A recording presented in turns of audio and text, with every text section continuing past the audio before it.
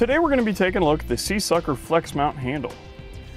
It's available in black with 2 flex rods, part number 302-6219, in white with 2 flex rods, part number 302-6218, and in black with 1 flex rod, part number 302-6204, and finally in white with 1 flex rod, part number 302-6203. The SeaSucker Flex Mount is perfect for creating a temporary handle wherever you might need one. You can use it for getting in and out of your boat or as a temporary handle on your RV. You can use it to hang items on your RV or boat to dry. Using just one of the 7-inch rods makes a great mount for your tablet. As you can see, the vacuum cups are able to adhere to the smooth surface on the back.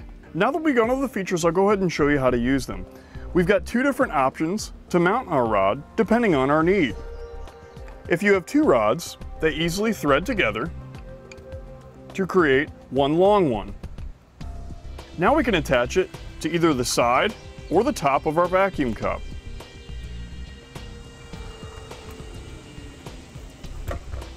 Now we can go to wherever we need a handle. We'll want to make sure that the surface we're mounting it to is free of any dirt or debris.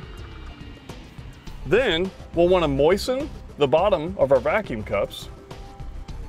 We can go ahead and push it in place and then begin depressing the pump cylinder until the orange band disappears. We have 2 cups, each with 120-pound pull strength.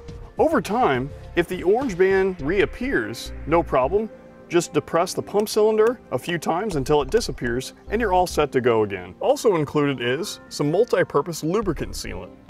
This is to help maintain your pump cylinder. Just put a little bit on the edge here, depress the pump cylinder until it works its way in and you're all set.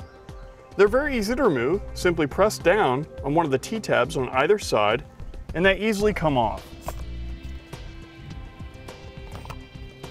It comes with a hard storage case so you can stow them when not in use. And that's going to complete our look at the SeaSucker Flex Mount Handle.